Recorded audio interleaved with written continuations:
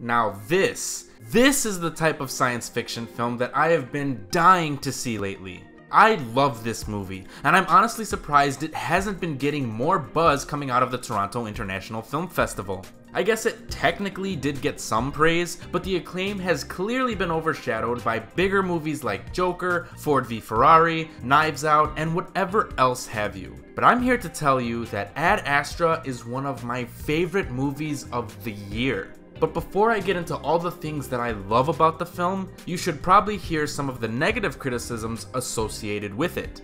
Firstly, it's a slow burn. Even with its 2-hour runtime, Ad Astra feels like it takes forever to get through. I personally didn't mind the slow burning nature of the narrative, but I will admit that even I started to wonder about when the film would ultimately get to its point. Secondly, this movie is very cold. Brad Pitt's character Roy is an emotionally distant character. He is very closed off and doesn't emote all that much. So as an audience member, I can understand how some viewers could find it difficult to empathize with or connect to Roy in any way. That being said, I loved Brad Pitt's portrayal of Roy, but I'll get into the performance in just a second. First, let's talk about the character himself.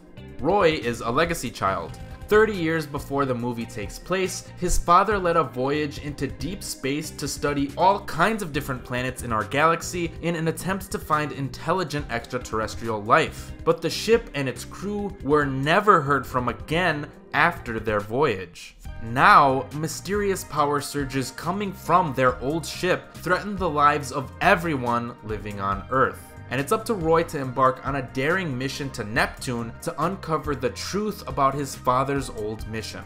That synopsis sounds fucking incredible.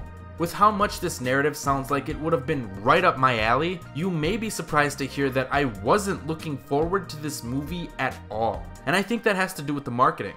Much like Gravity before it, I didn't think the trailer did the film any favors. The trailers to this movie made me believe that Ad Astra was going to be some weird thriller set in space, but it's not at all. It's a much more personal and introspective story that occasionally has sprinkles of action.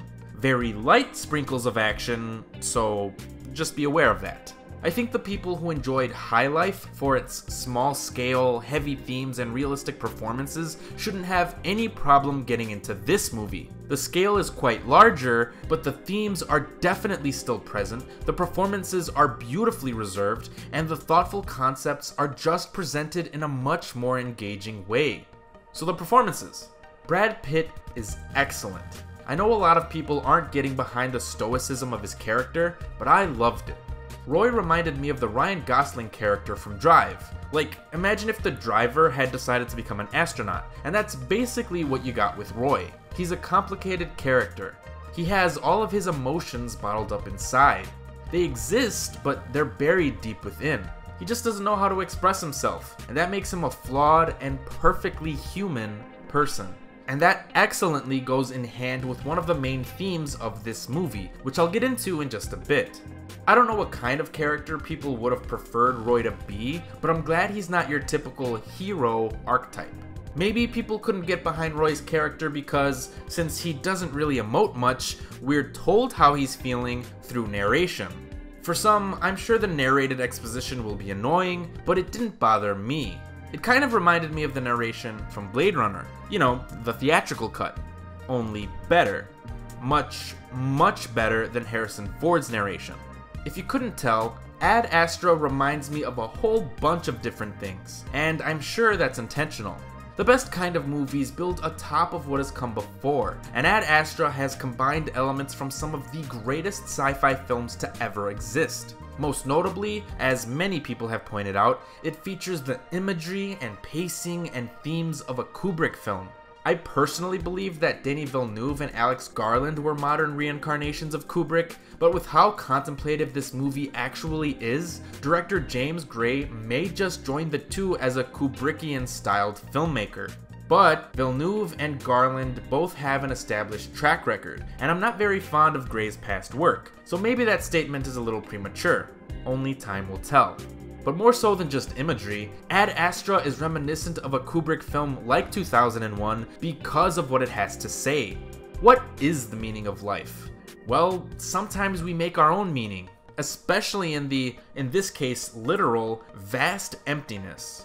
The vacuum of space is probably quite symbolic of the void we often feel inside ourselves. In Roy's case, he misses his father.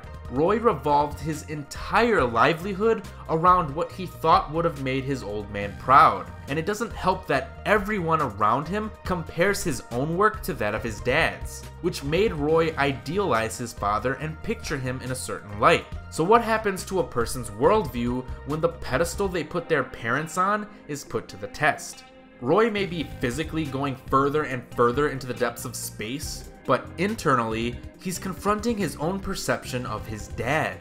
Ad Astra may be set in space, but obviously, the movie is all about fatherhood.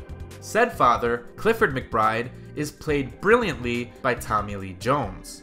Going back to the marketing for a second, I was under the impression that Jones would be playing a simple antagonist in the story, but that is not the case at all.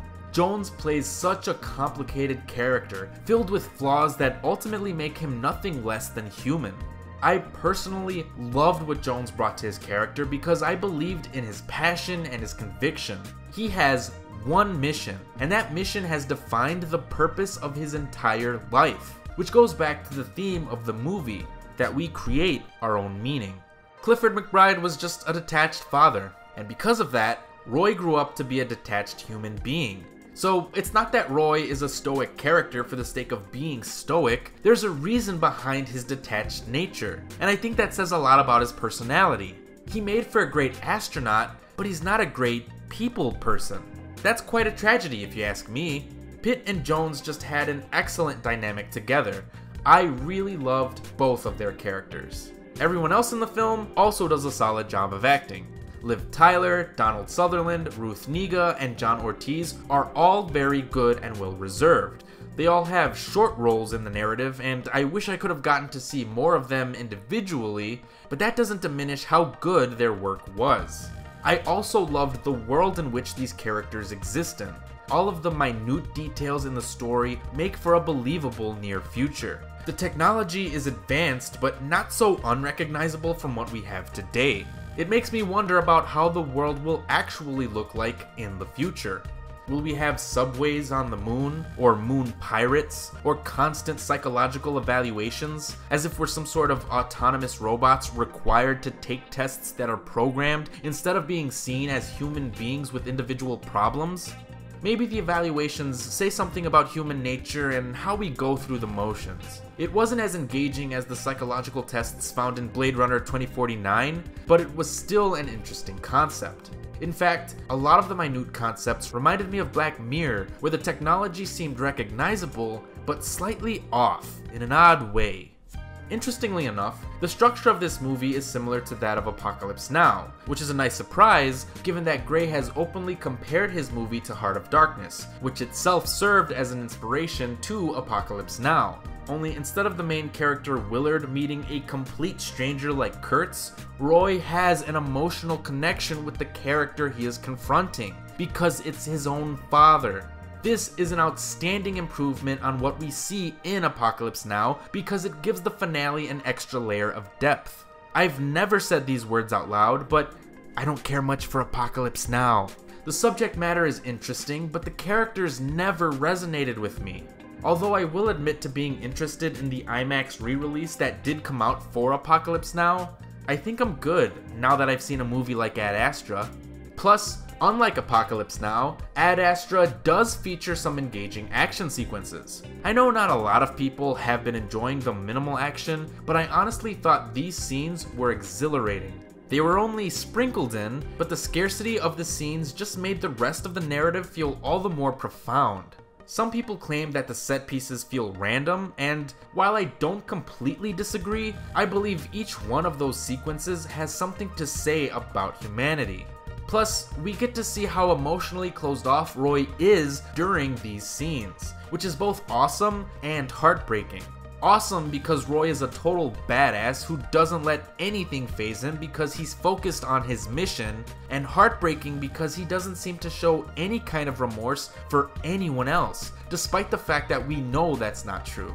And I'd be remiss if I didn't mention how absolutely beautiful this movie looks. Hoyt van Hoytma's cinematography is astonishingly gorgeous. Whether we're on Earth, or the Moon, or Mars, or in the far reaches of space, you will not believe how incredible this movie looks. And I absolutely loved how Max Richter's ambient soundtrack accompanied Hoytma's beautiful visuals. If you recognize Hoytma's name, that's because he's the same cinematographer from Interstellar. I guess he has a thing for space odysseys, and that is not a problem because I love his aesthetic. I did state that Ad Astra featured elements from all kinds of different sci-fi films, didn't I? I just can't stop gushing about this movie. I sincerely believe it joins Gravity and Interstellar and The Martian as one of the best space films of the decade. And even if it won't be the most popular, it feels like a wonderful throwback to the greatest space movie of them all, which is of course 2001. And it is in these grand movies that take us into the furthest reaches of space where we learn something about our own humanity. Ad Astra takes us to the stars, but it teaches us that we're all we have, so we should enjoy our company and not grow too detached from one another, even if it gets in the way of what we think our purpose in life is. And I don't care what anyone has to say, because even though some people are finding this movie to be incredibly boring, I cannot wait to see it again, because I would probably give Ad Astra 4.25 out of 5 stars.